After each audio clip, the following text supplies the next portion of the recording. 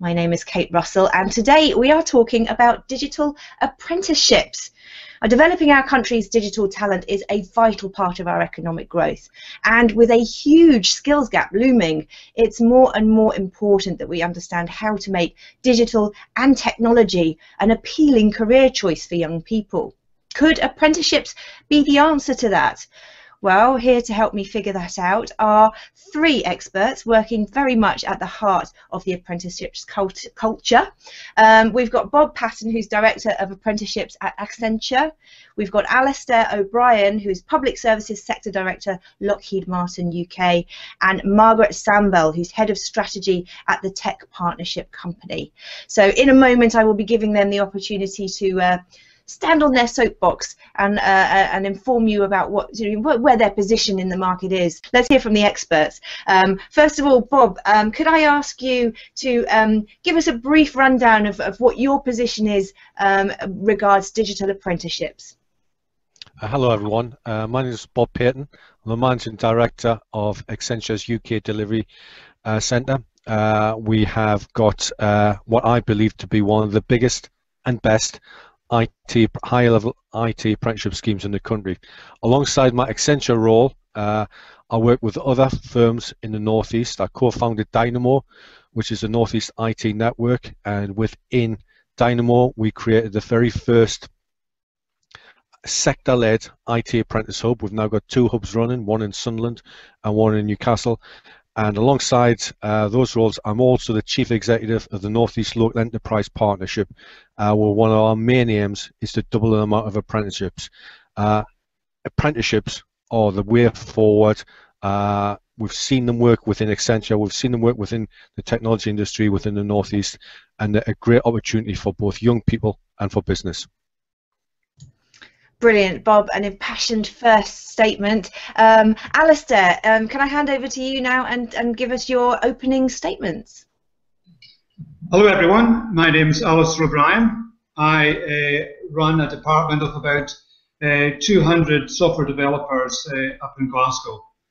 The main issues we had was that it's like the rest of the industry. We know there's a shortage of skills in the industry, there's a shortage of young people coming into our industry. So a couple of years ago, we took the plunge and actually employed our first apprentice in a software development environment. So we deliberately set out to bring on people who we could develop, who would become software developers. Caused a little bit of an issue at first because we went to Skills Development Scotland, we looked at their modern apprenticeship scheme, they provided a number of people, we picked an apprentice, and we also had to get a mentor. So that's quite interesting. We've actually set up a mentorship scheme as well. So for each apprentice we take in, and we've got 5 to date, we set up someone who mentors them, works with them, and takes them through a training session, right? There is a shortage of jobs for school leavers. I think apprenticeship is a great way about doing it. Our people, the mentors actually love having to be a mentor. It brings something out in them as well as offering a great opportunity for the apprentice.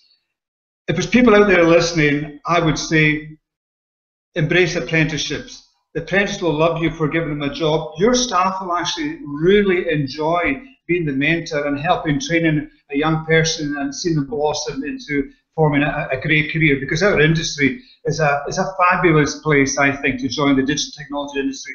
It's absolutely brilliant. It's a great environment for people, and we need more people to come and join us. Perfect, Alastair, thank you so much. Very clear view of your position. And now, Margaret, if you could introduce yourself and frame your position in this discussion. Thank you. So I'm Margaret Sambell. I'm Head of Strategy for the Tech Partnership. The Tech Partnership is the UK's growing network of employers that are collaborating to create the skills for the digital economy. And its boards include the CEOs of leading tech companies like Accenture, Cisco, Google, HP, IBM, and also the CIOs of organisations from right across the economy. And what they're working on together is inspiring young people about digital and getting into tech careers, about accelerating the flow of talent into the sector from all backgrounds, both through apprenticeship routes and graduate routes, and helping companies get the talent that they need to grow for the future. it has particular responsibilities for apprenticeships, hence the interest in today's discussion, because through the tech partnership, employers are collaborating to define what apprenticeships mean for different occupations, particularly new occupations that didn't maybe even exist a few years ago but now are high growth. And they are also working together to identify and promote high quality apprenticeship training to make it a lot easier for more employers to take on apprenticeships with confidence. You know, I think I've got enough from the beginning to summarise that, you know, what we, you know, obviously there is a massive skills gap, and we know this. We know that there is a, you know, going to be an increasing shortage of skilled digital employees. You know, the fight for talent for businesses, particularly working in the digital arena, but actually even any business, because, you know, these days it's not just digital careers aren't just in digital companies. You know, the computers and digital touches every part of our lives, and so there's this massive skills gap coming. And yes, you know, the demographic, the gender gap as well is a huge problem, and employers realise, you know, I think it was the statistics that I know, and I think I heard glimpses of, was in engineering, only 11% of engineering professionals in the UK are women, and IT professionals, it's around 16%, and that figure's been falling year on year by about 0.5% for a decade. So yes, absolutely, you know, a vital aspect of helping the economy, the British economy, the UK economy, to get back on its fully back on its feet, is to make sure that we plug that skills gap and we don't end up becoming, you know, a nation where we have to outsource technical skills to other countries, which is definitely a risk. Okay. Let's start then. Don't forget, you can put your questions to our panel, and I'm going to start with a question that Eleanor actually has sent in already, which seems a very good place to start, because I want to start with the discussion point number one, which is apprenticeships versus education. You know, where do apprenticeships fit into the education structure and the plan for education? And Eleanor tweeted us a question saying, are the right digital skills, first of all, being taught in schools to support apprenticeships? Are children who are going through the education system, through the school system, are they going to enter you know, sort of the realm of apprenticeships with enough digital skills? And perhaps, can I put that to, well, let's try putting that to you first, Margaret, and see whether or not your microphone is still, because I think it cleared up at the end, so I think whatever was going on may have stopped. Thank you. There's a lot of concern from employers about what is taught in schools and the need to inspire young people and give them a real perspective of technology and its fantastic potential. The school curriculum has changed significantly, and is now more focused on computing and computer science than it used to be, which is a good thing. But employers still want to go much further in terms of how that is relevant to the jobs of tomorrow, and how by teaching in more real-life environments, young people will be more inspired by the potential of technology, particularly girls. We were talking about the gender problem a moment ago, and that problem has its roots right back in the education system. Yeah, absolutely. And now, Bob, you're obviously working particularly, you know, in a lot in the northeast, you know, which, you know, there is, you know, a lot of rising, we call them NEETs, don't we? Young people who are not in education, training or employment. From your perspective, Bob, why would you say to somebody choose an apprenticeship over formal education? I think what we've got to remember is that the routes into the industry, people either join the industry through direct from school, from colleges or universities, and what we've got to do is make sure the pathways for all routes are very, very clear. There will be some young people who the best route is through universities, and we should support those people who want to take those routes. But there's other routes available, and the route we're talking about today is apprenticeships. Apprenticeships are a great way to marry both formal training and also with work experience. And what we need to do is make sure we signpost the routes very, very clearly to the young people. In terms of the question that was asked, are we teaching the right digital skills? I think, as Margaret says, you know, there was a good change to the curriculum last year with the introduction of computer coding into the curriculum, and that's great. But where I would like to see more of, I would like to see more business involvement in education. Businesses, I don't have any truck with people who say, with any business people who say they can't get people with the right skills, because I think it's as important that businesses reach out to education and work with education, whether at schools, colleges or universities, and really provide work experience, provide people who can teach coding clubs, that type of thing. And I think it's really important that the industry does whatever it can to help schools, colleges and universities to make sure the right digital skills are being taught. Margaret, I mean, you've mentioned in the chat about you know, apprenticeships that include degrees too. Could you you know, flesh that out for me? How does that work?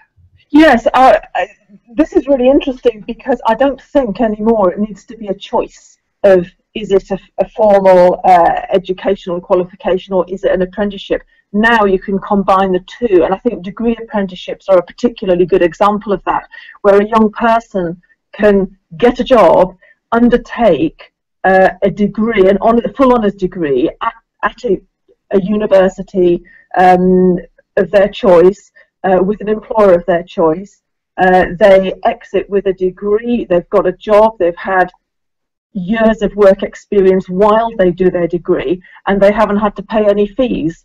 So it's a fantastic way to both get a degree and get a head start on a career. Absolutely. Alastair, you know, assuming that somebody wants to approaches your organisation interested in an apprenticeship, a digital apprenticeship, can anybody, you know, I mean, I personally, I didn't get on with academia. I didn't do very well in school, and I didn't come out of school with any sort of formal qualifications. Are there any restrictions for people wanting to approach you about digital apprenticeships, or, you know, is it based on merit rather than academic record? No, it's not. It's anybody can approach us, right? We went through the modern apprenticeship scheme, so we were actually given a selection of apprentices. So we got them to come in and just had a very brief interview, and just for the first time we picked twice we picked an individual, then we picked 3 from the next cohort. Right? We just picked people we thought would fit into the culture of the environment. They seemed to be interested in, you know, learning about digital technology and wanted to play a part. So there's nothing. I mean, I would absolutely recommend anybody who doesn't fancy going to university, who perhaps doesn't know if they want to go there, doesn't get on in school or whatever. There's lots of people, you know, as you said, who end up being needs. There's no, the modern apprenticeship scheme or becoming a digital apprentice is just a great thing for these people. It gives you a brilliant avenue. And as I said before, so this is a fantastic industry to work in. The salaries are above average, right? It takes about perhaps 18 months to 2 years to get up to speed to start contributing. And that's what we've found. In fact, within 2 or 3 months, I was approached by one of our apprentices with a list of improvements they could make to the system that they were helping support, which is fabulous. It's just a great opportunity for youngsters to get involved. Now, we have spoken already a little bit about the you know, the gender balance issue, which, you know, sorry to keep banging on about it, but it's a really important issue. And the interesting thing for me when I was looking into this topic for today is that as of March 2015, studies show that there were around 53% of the 440 apprenticeships started in England. Around 53% of them were started by women. So that kind of throws the whole gender gap out of the window, doesn't it? Why do you think this is? Why do you think the inherent problems with, you know, the gender imbalance both in education, because girls and women aren't choosing to take technology and digital topics so much as men, is balancing out a bit now. You know, the gender gap definitely exists in the workplace. Why does it not exist in apprenticeships? What's going on? I think perhaps on you go, Margaret. Oh, sorry, I was just going to say, because the numbers you give now, Kate, are for apprenticeships all apprenticeships, not just digital apprenticeships. And unfortunately, when you look at people going into digital careers through apprenticeships, only 11% are female. So it's actually an even worse problem than we have at degree level or in the workforce as a whole for the tech sector. So this is something that employers working together through the tech partnership are extremely keen to address, because the sector is basically missing out on half the talent pool. So that's strange then, isn't it, Alastair? Clearly the news about apprenticeships generally is getting out. Why isn't it getting out about digital apprenticeships for women? Well, that is a good question, Kate. I really don't know, because I go out, I talk to schools. I've been to some of the local schools here in Scotland when they're making their choices when they're 14. And I guess you're right, it's mostly the 14-year-old boys that are interested in the technology. Though recently we had 2 6-years in for a week's experience, and they were both girls from one local school. And we were really impressed with their abilities, and it confirmed to them that they really liked the environment that we're in, and they're both going on to do computing at university, which doesn't explain the apprenticeship scheme, but we need to get perhaps more women in industry, and they go out and tell people how good an industry it is. There is in public sector, there's a lot of women in quite high positions in the IT industry, running local authority councils and things like that. Perhaps we should persuade them to come out more and be more open about the opportunities, and get Martha Lane Fox and people like that just saying more about getting more women on board, more girls on board, because it is 50% of the industry. The industry is getting older, getting greyer, and getting more male. We do need to attract a wider demographic into it. Yeah, absolutely. And it's interesting, Bob, that we speak about role models, and you've obviously spoken very clearly about the mentorship programs and how much that means. What are the benefits? Let's move on to the second topic of conversation, and I wanted to come to you first on this, Bob. What would you say to any businesses who are considering going the apprenticeship route? What are the benefits for them? I think there's a lot of benefits for business. When businesses are growing and there's so much growth within the digital and technology sector, we've got to look out and see where we're going to get our people from, and we've got to make sure that what we need to make sure that every route we maximise and benefit from. In terms of apprenticeships and the benefits we get from them, I can only talk about the apprentices that we've got. They are keen, they're enthusiastic, they're willing to learn. It means you've got the opportunity of taking them and training them yourself alongside your train provider. And what you get at the end of it is somebody with the right skills, with the right attitude, who wants to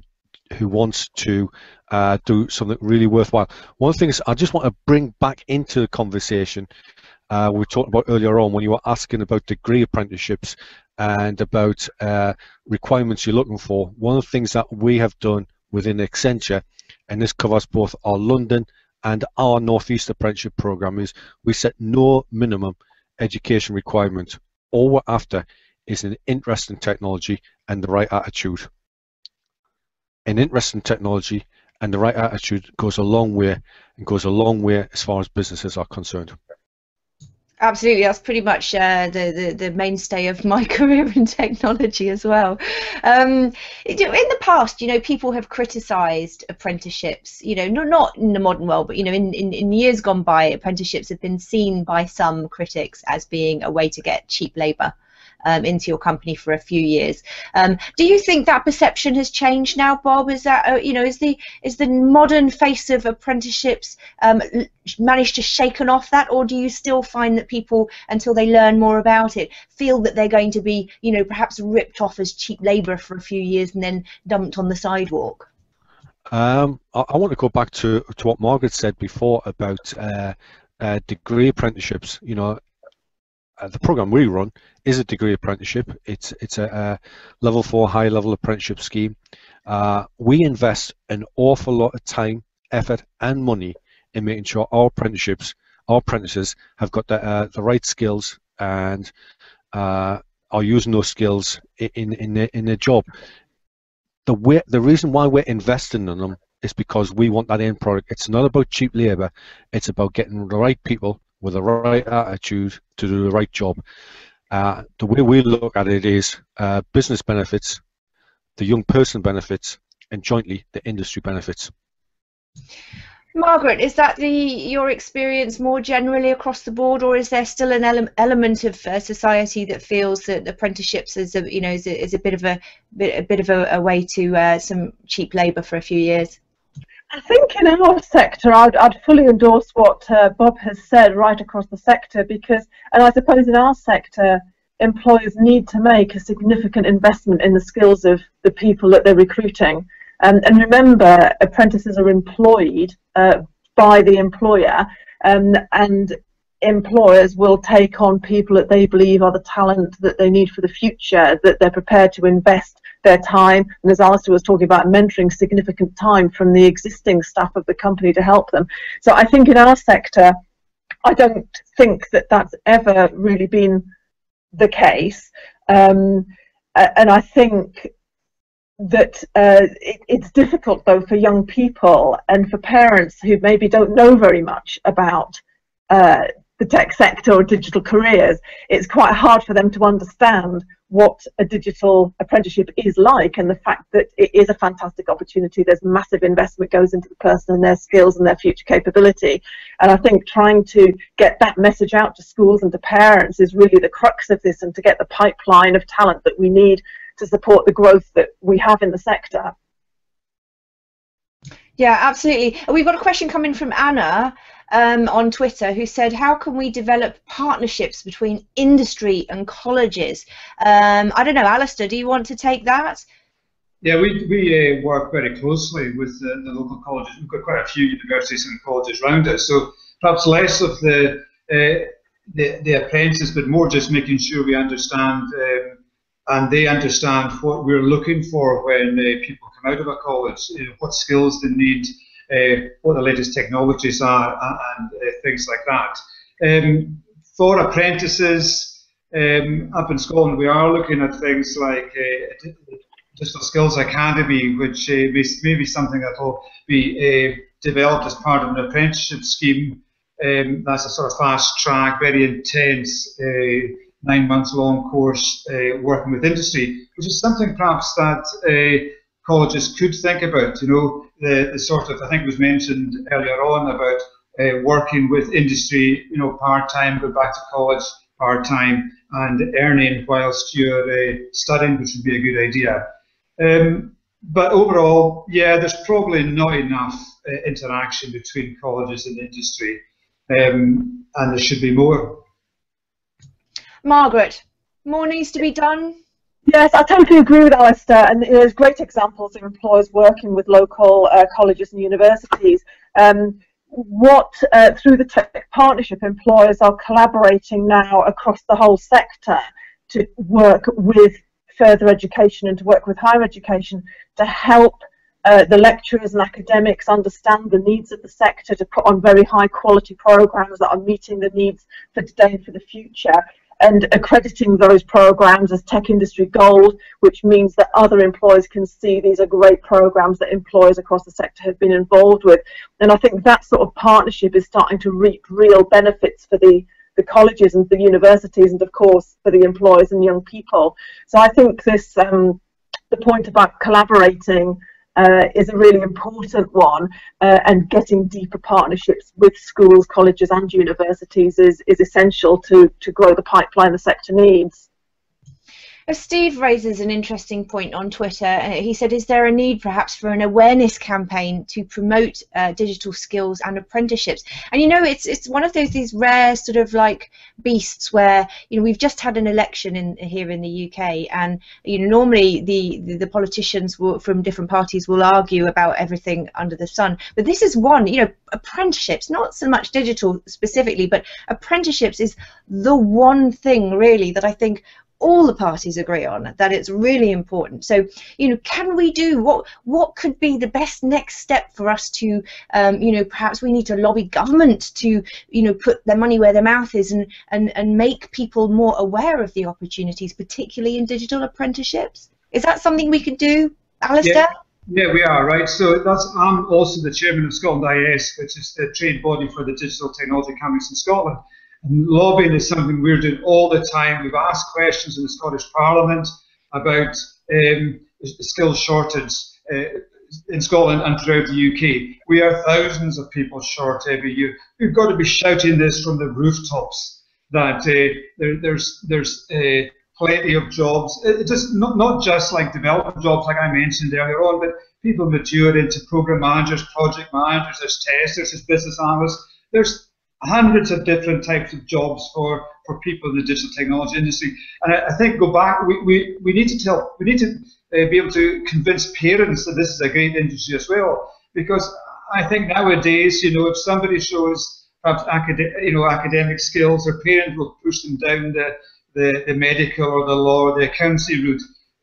Apologies to anybody who is of one of those skill sets, but we really need to persuade the parents to push their kids down the digital technology route, and that will help us. Then they can talk to their pals who perhaps, you know, haven't been to university, and get them into an apprenticeship. It's all about, as I said, shouting this from the rooftops and getting people convinced it's a brilliant industry to work in. You know, and it's a perception thing as well. My interest in technology started with gaming, you know, and still gaming is considered to be one of those, you know, time-wasting kind of activities, but actually it can lead to so much more. Bob, what do you think? What do we need more of a PR campaign to raise the awareness? Almost certainly we do. One of the things that we've got to remember is that in today's society, it is very, very difficult for young people to work out what careers there are and what careers that they should be considering. If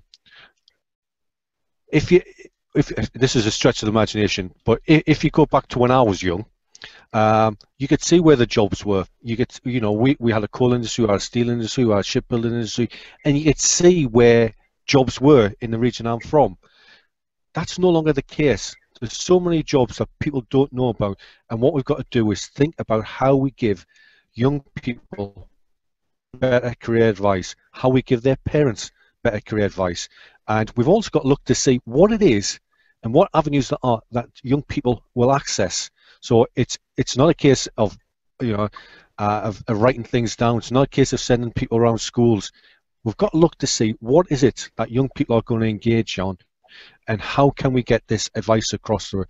And I think it's so important that we give our young people the best career advice possible, that we tell them about what jobs are available. As Alastair says, you know, this sector is a sector where it's very much what you would class as better jobs, well-paid jobs, and we need people to understand how they get into it, what the pathways are, and what they need to do to jump onto those pathways. And, you know, especially with your sort of focus on the Northeast as well, I guess it's really, you know, one of the really key things that I always speak about when I speak you know, about careers in areas where there are, you know, depressed areas of the country where there aren't as many opportunities.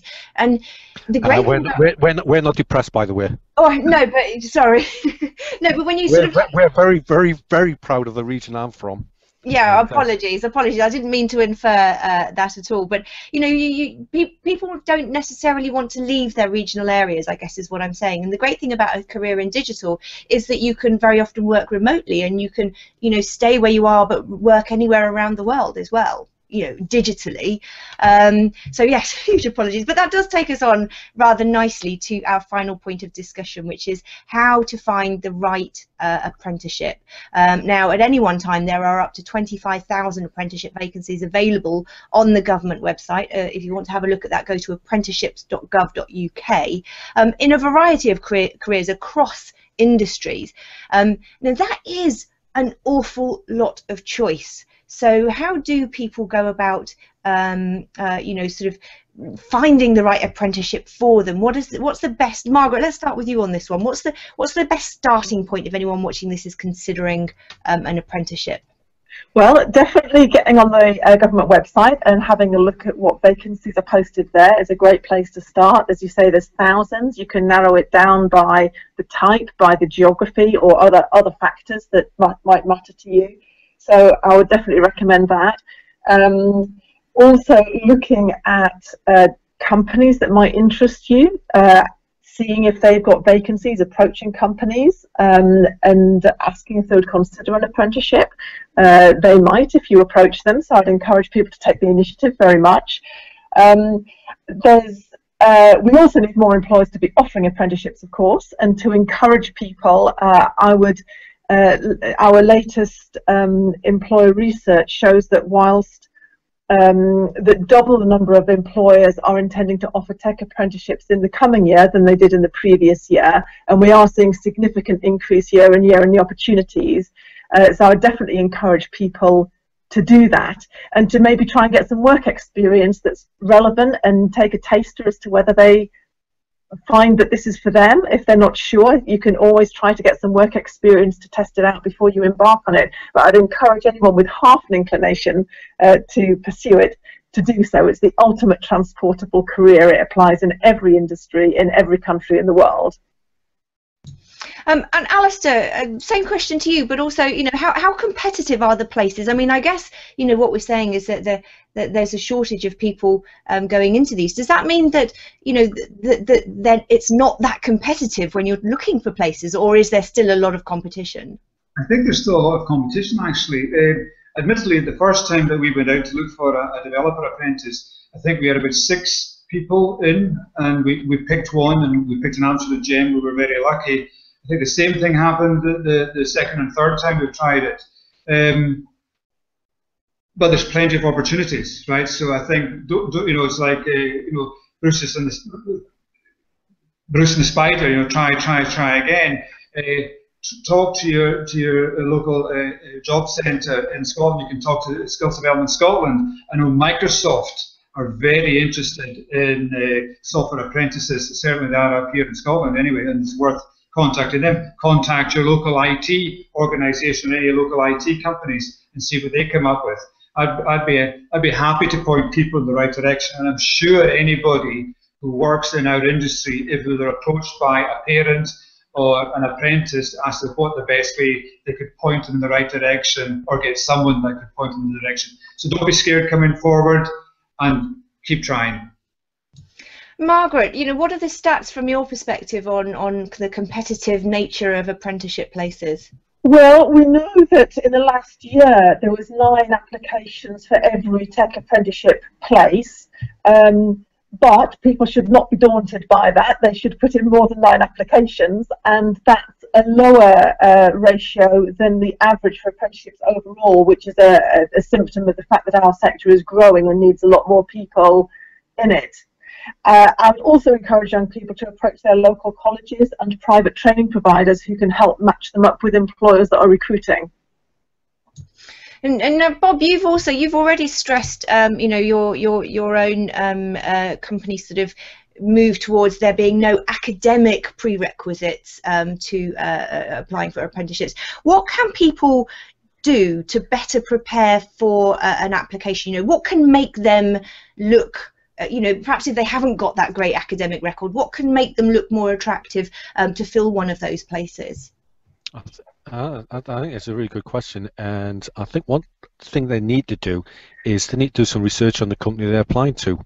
They need to find out what that company does, what that company the types of jobs there are, the type of things they're trying to achieve, and some sort of insight into the firm they're applying for will go a very, very long way.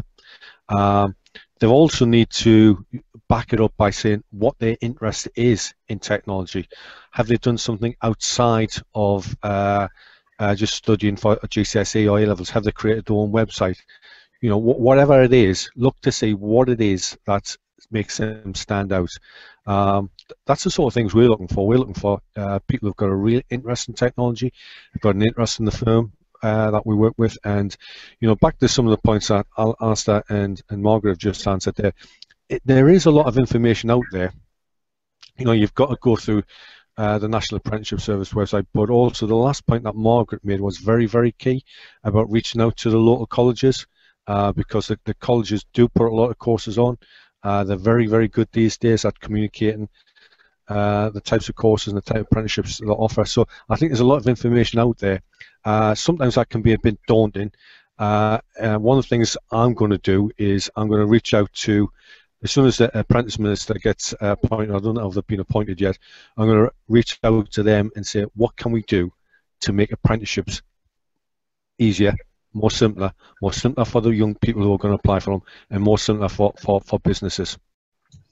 Do schools, careers offices, you know, careers offices, my memory of careers, careers advice at school was absolutely abysmal, but we were going back to the 1980s there, so I think it's changed a lot these days. But are schools equipped with enough information about the opportunities in apprenticeships, particularly digital apprenticeships, to be able to, you know, bridge that gap at least partly and pass that information on? I think that's very hard for schools these days, and I think where we've got to help is businesses have got to help. This sector is a very go-ahead sector, and we need to reach out. We need to reach out to schools, colleges, and universities, and we really need to say what we're doing in this sector, what job vacancies are there, what opportunities are, what the different routes in, and I think there's a lot we can do, and I think we should be doing a lot more.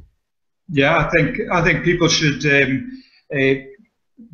pick your local schools, go out and visit them, talk to them on their careers day, talk to their computing teachers if they have one, and just let them know what's happening. Schools love it when a business approach them and say, look, I'm happy to come in to help to talk about industry. They just love that sort of thing, and they're looking for businesses to do that. I would encourage anybody in the digital technology industry out there to pick a couple of local schools and just go and talk to them and tell them how great the industry is. And the Joe Crease, actually, the president of the BCS Chartered Institute for IT, left a message on this chat when we posted about the topic we were covering today, saying, I'm supporting the theme of tech apprenticeships as my BCS presidential theme this year. So again, that I guess would be another good place to go for information. Okay, just to sort of round us off before we go to your final thoughts, I'd like you all just to tell me one opportunity that you know of in, you know, something that really might catch the imagination of any young people watching this. You know, what's a really exciting kind of industry or opportunity that you could potentially go into, or field you could go into through a digital apprenticeship? Anyone want to? I've thrown this at you kind of at the last minute. Anyone want to take that first? Alastair, you're leaning forward. Is there anything more exciting than programming? I don't know. I mean, we're looking for apprentices who want to get involved in programming, and hey, the sky's your limit. I think as Margaret said, you know, the world's your oyster when you have digital technology skills. So if you want to travel, work a few years, then you can, anywhere in the world, Australia, America, all over, your skills are transferable. And it's just a fabulous backing to have. And you don't need to stay in programming all the time. You can go into other things, as I said, business analysis, program management. It just opens up a whole cornucopia of opportunities. Just following up on what Alastair said there, I've worked in the industry for 35 years. It's given me a fantastic career. I left school without any qualifications. I didn't go to sixth form, I didn't go to university. By chance, I saw an advert for a computer programmer, and seeing that advert has changed my career. Reach out, have a look and see what's available. It's a brilliant industry to get into. There's many different types of roles you can do, and you just got to get started and get on that first rung, and I'm sure it will give plenty of opportunities throughout the whole breadth of different jobs are available. And I'd add to that that the whole breadth of jobs is increasing every day. So we've recently brought out apprenticeships in cybersecurity. There's now hundreds of new jobs in that field as a result. Employers have come together to create apprenticeships in digital marketing for the first time. I noticed a vacancy on the apprenticeship site today about mobile application development in the aviation industry as an apprenticeship, for example.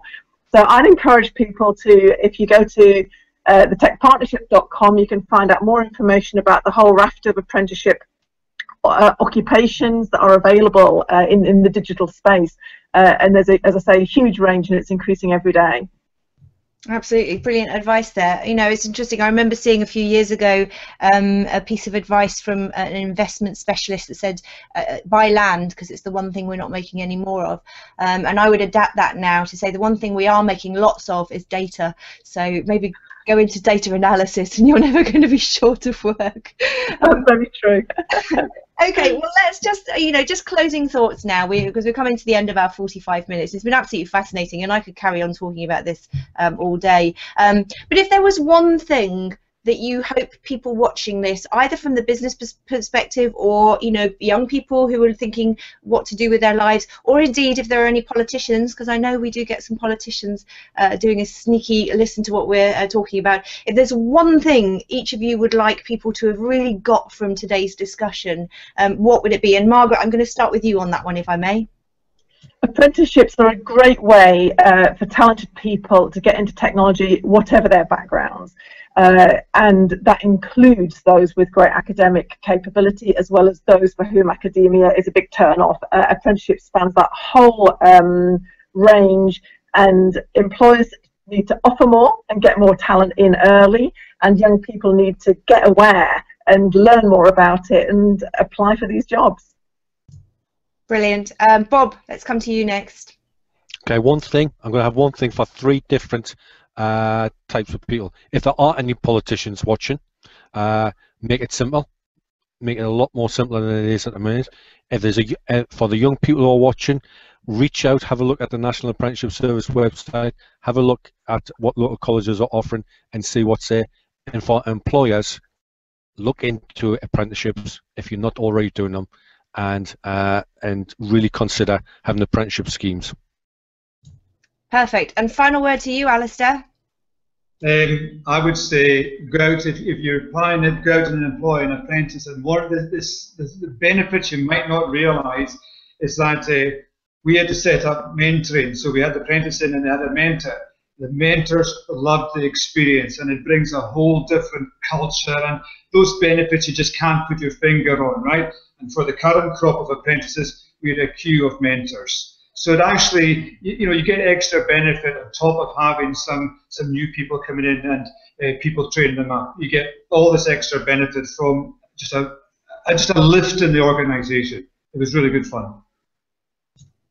Perfect. Well, I think those final words really say it all. It's, it's an amazing opportunity for both companies and individuals, and it's an amazing opportunity for politics and government to actually, really do something to help turn around the economy and make sure that we've got enough skilled digital people coming into the workforce to plug that growing skills gap. Unfortunately, that is all we've got time for today. My thanks to my wonderful guests, to Margaret, to Bob, and to Alastair, and also to you for your questions and for participating through the medium of the internet. You see, it's digital. It's all digital. Thank you very much for sharing your insights with me today, though, everybody. And also, well, I hope you enjoyed watching DigiLeaders TV. You can carry on the conversation through Twitter, the hashtag DigiLeaders. That never shuts. That's always open, so you can make a comment at any time, and we will respond. And I'm sure that our esteemed guests today will be also watching that hashtag over the next few days if you've got any comments or thoughts that you weren't able to get on during the live show. So we will be posting up lots of different versions of it, so keep an eye on the YouTube channel as well. For now, though, that's all from me, and the only last thing for me to say is obviously to sign off in my usual way and remind you to stay connected.